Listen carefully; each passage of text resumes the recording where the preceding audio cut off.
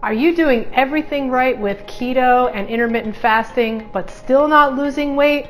Well, in today's video, I'm going to talk about some things that the YouTube gurus may not be telling you about. Hey everyone, this is Stephanie from Fast Track to Health Wellness Center. Welcome.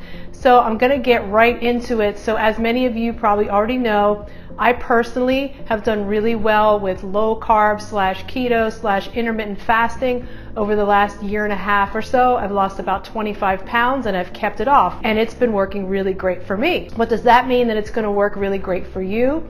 Not necessarily, because everybody is different in some way or another. So even if you're doing everything right with keto and intermittent fasting, you're counting your macros, you're eating the right foods, you're fasting at the appropriate times, there still could be some other areas that need to be addressed first in order for keto and intermittent fasting to work. So let's get into it, and stay tuned to the end, because those of you who are fasting, you're really going to want to hear this information. So the first, and I would say the number one thing that we see at our clinic is stress. Stress is playing a huge role in why you may not be losing weight when you're doing everything right. Well, why is that? Well, your hormones control so much of your metabolism and your physiology.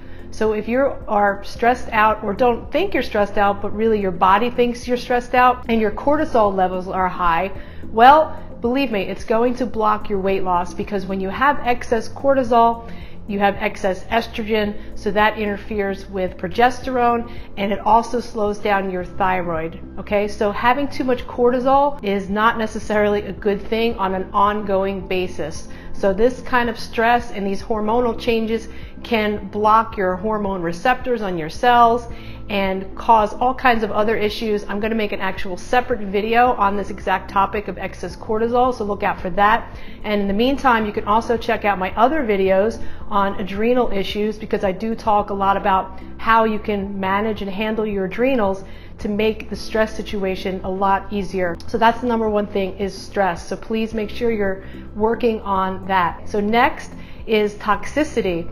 Now, I know detoxing and toxins are a very big popular buzzword, but you know, it may seem woo-woo, but it's real. Like, we are bombarded with chemicals in our environment.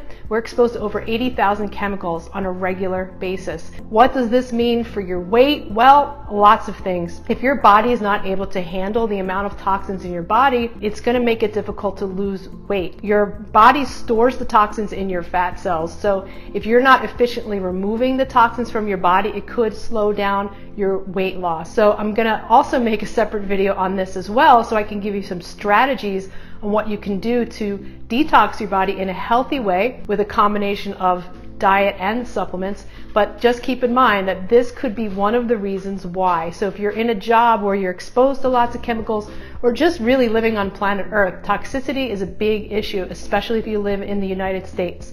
So toxicity and excess toxins could be another reason why you're not losing weight. So the next one, and this is a big one, because a lot of people are eating foods that are considered keto and low carb, but they could be causing other issues if you have a problem with them. So inflammatory foods, or foods that you're sensitive to, they could be slowing down your weight loss, because even though they might be considered the right type of food for the diet that you're doing, your body may be telling you something otherwise. In other words, if you're eating foods that are for you inflammatory, or you're sensitive to, your body might be holding on to excess weight, especially fluid retention. Some of the foods in the keto category that you may be sensitive to and don't realize it are foods like dairy, pasteurized dairy especially, nuts and seeds. Those are big ones too.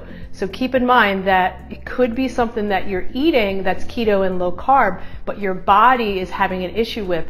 So I'm going to do another video on this as well, but in the meantime, you might want to consider doing some kind of elimination diet, where you take out certain foods that you suspect you might have an issue with, and see if your body naturally starts to release some of the weight or some of the fluid for when you stop eating the foods that you could potentially be sensitive to. Now we're going to get to the macronutrients that you're eating. So when you're doing keto and low carb, obviously you're doing a higher amount of fat and less amount of carbohydrates. However, and especially if you're a woman, you may need to sometimes eat more carbohydrates. And I'm not saying like the bad refined sugar type of carbohydrates, but there are certain type of carbohydrates that may be beneficial to you, especially at certain times of the month for women. Again, it goes back to the hormone thing that we talked about earlier. Certain types of foods will help balance your hormones. So if you're a woman and you've been doing really strict low carb and keto and you're plateauing, your body might be saying, I need something else. I might need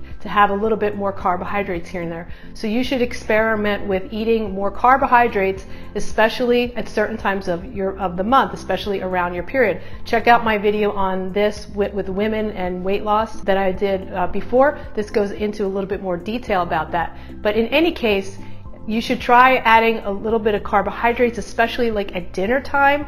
So if you do like your first meal or second meal without any carbs, then that last meal of the day, add some healthy carbs into your diet. Even though you might the next day not weigh what you want to weigh, over time your body might start dropping weight because you're getting some more carbohydrates and you're helping out your hormonal ratios. So experiment with different types of macro ratios. Don't do the same thing all of the time. So next, and this is very important for all of you fasters out there, I am a huge fan of fasting. I love it. I do intermittent fasting almost every day. I've done lots of long fasts, 24s, 48, 72-hour water fasts, and that's been really beneficial. And there are lots of health benefits to fasting, but if you're doing the same thing all of the time, that can also be a reason why you're not losing weight. So try doing a variety of different types of fasts. In other words, if you're doing the same type of intermittent fasting every day, where you do 16 hours of fasting and eating within an 8-hour window, try to mix it up. In other words, maybe change the time of when you're eating, or maybe change the duration. So in other words, instead of doing it daily, maybe only do it 5 days a week, and then the other 2 days you're not fasting.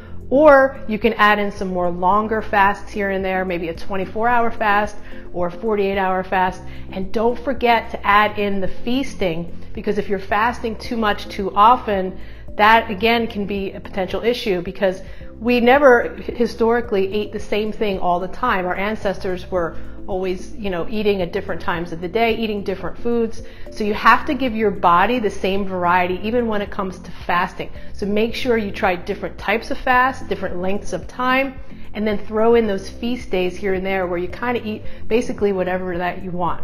All right. So I hope this was helpful, you guys. And if you have any questions or you need our help, we're here to help you. Check out the links below if you want to get in touch with us. We offer a free consultation so we could get you on the right track. And again, look out for the next series of videos coming out on most of the topics that we discussed in more detail in the coming videos based on what we talked about here. Again, thank you guys for watching, and please share this video with someone that you know that may be struggling, who's doing keto or intermittent fasting and having some issues. All right, thank you guys, and I'll see you next time.